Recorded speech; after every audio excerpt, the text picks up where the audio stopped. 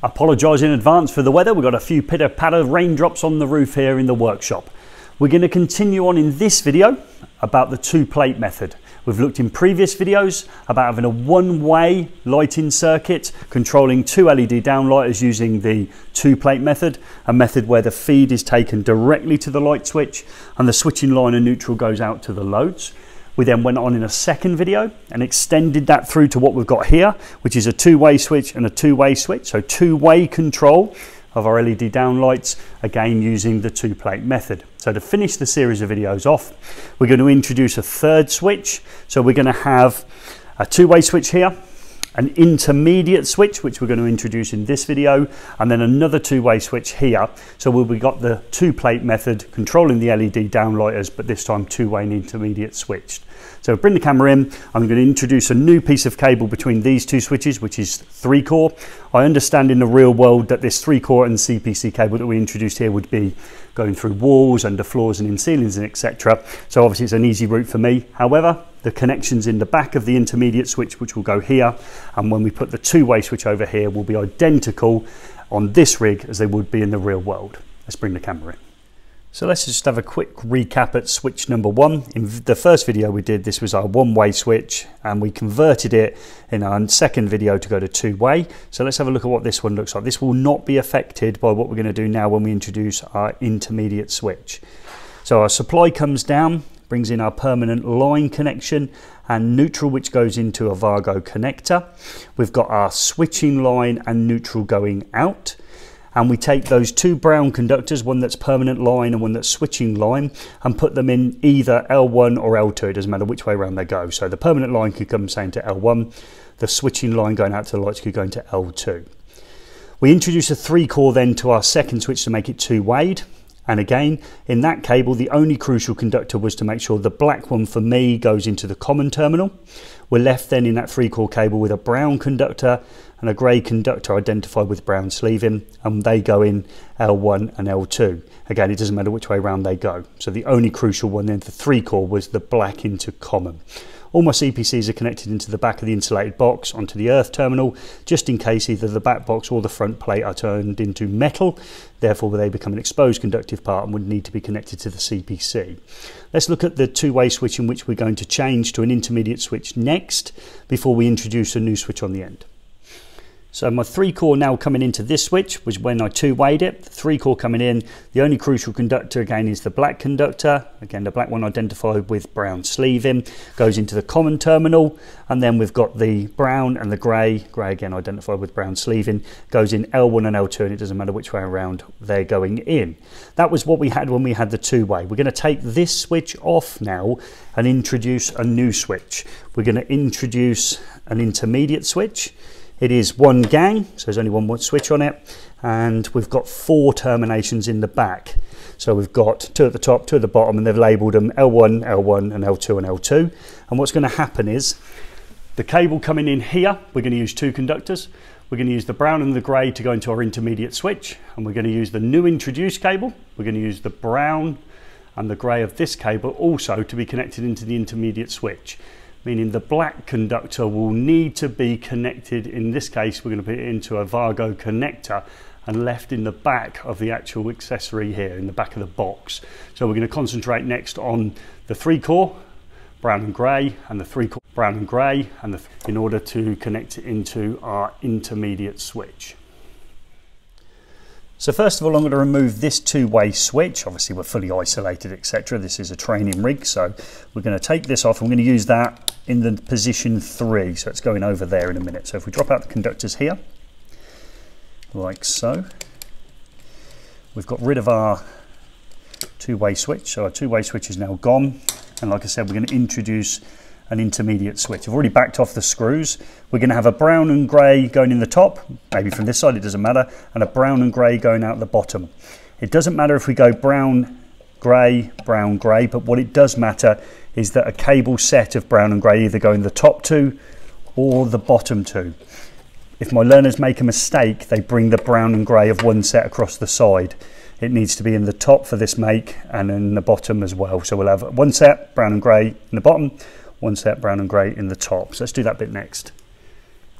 So all my ends are terminated, ready to go. I just need to introduce some more brown sleeving on the black conductor to identify it as a switching line conductor, and also onto the grey as well. So I've identified them with the appropriate amount of sleeving, and now we're going to do is get rid of some of these conductors. So I'm going to start off by doing the blacks. So the blacks that were in the common in the previous switching arrangement are going to be now connected into a maintenance-free connector.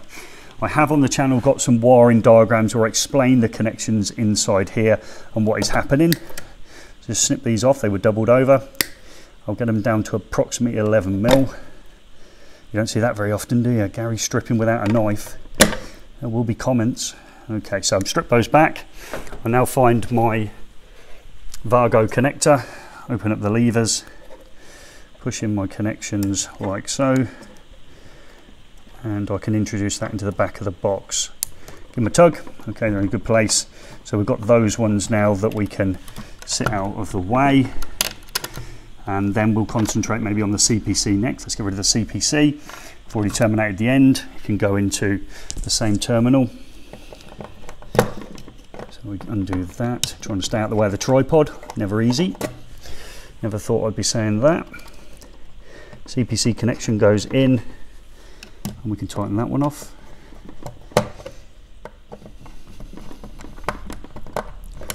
Okay, so my CPC's in as well. I'll have a play around with these in a minute, try and make them a little bit neater in order that we can get them in. So we're looking at the termination conductors now. So we've got a set here. We've got brown and grey from this side, and we've got a brown and grey from that side. As I said to you, we're going to put a set in the top and a set in the bottom. So get rid of our two-way switch. Introduce an intermediate switch now. So a set in the top, so I'm just going to pop, doesn't matter which way around they go. So I'll put a grey one and a brown one from one set in the top, like so. And likewise at the bottom. So there we go, one set in the top. What generally happens is you still put brown opposite brown and grey opposite grey. It's not the end of the world if you don't, but we tend to. We like to keep those sort of things rhythmical. So we go in again. This is more tricky now, the tripod's in the way. Connect that one in and connect my last grey one in. And I've introduced now an intermediate switch. You can have as many intermediate switches as you like in circuit, as long as at one end you have a two-way switch and at the other end you have a two-way switch. You can have as many of these as you want in circuit. So let's have a quick look at what we've done here then. So I've introduced our intermediate switch. We've got a brown and grey and a brown and grey from one set, a brown and grey from another set in the intermediate switch, set in the top and a set in the bottom. We've put our black switching line, which was our common terminations before, into a maintenance-free Wago connector. We've connected our CPCs together in the back of the box because it's fully insulated. We can now go on and connect the 3-core, which goes that way, into another position, which will be a two-way switch next. Okay, so this is the 3-core now, which has been newly introduced to 0.3, even though that was the point where we had the new switch. This switch will be the two-way switch that was originally here. So we have a two-way switch here. So as before, let's get rid of the CPC into the back of the box itself. Again, trying to work around the tripod. Never taught me that when I was training. Can you do an electrical installation working around a tripod? So that one's secured in the back of the box. We've now got our conductors to be identified. So we need to identify the grey and black conductor. So if we put the brown sleeve in onto the grey, and brown sleeve in onto the black. And then we've got to connect this up. So we get our one gang two-way switch. We've got common L1 and L2, and we're going to put the black one in the common, and it doesn't matter which one goes, L1 and L2, whether it be brown or grey. It doesn't matter what we did over at the other switch. So don't go over there and look what you've done there. It doesn't really matter where they go. So black's the important one. Black goes into common. I've already doubled these ends over off camera. You've seen me do that enough times on camera. So connect that one up like so. So black's in common, and then pop our other two conductors in. Grey,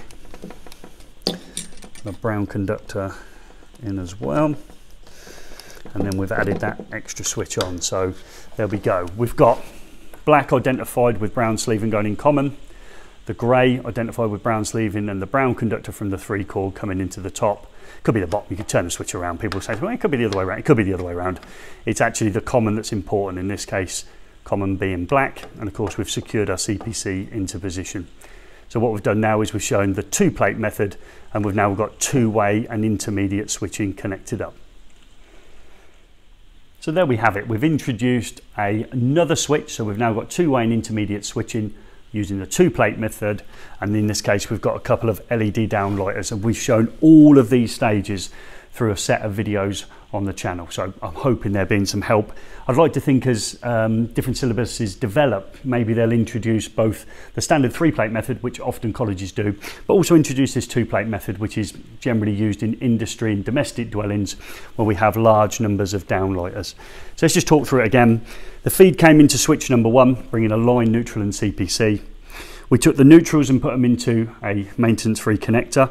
The cable going out to the light took out the neutral, a CPC and a switching line. We went through the switching sequence as described in here. The most important connection for me is that I always use black as my common, and we make sure that we get our 3 core and our effectively the 2 brown conductors split appropriately in the first switch, and we go through as we go. The mistake my learners will make on the intermediate switch is, say, a set of 2 here, brown and grey, they'll put them across the sides instead of actually putting them into the top and another set into the bottom. And then for when we do our testing, the sequence doesn't quite work out as it should do. And it's maybe something that we can pick up in maybe a fault finding video where you've got incorrect connection of an intermediate switch. I might make a decent video of that. So we're almost at the end of the series on the 2-plate method. I may, but not necessarily, I may go on and test this installation for continuity CPC, polarity and insulation resistance. I'll see how I go. But I think the fault finding one might be worth picking up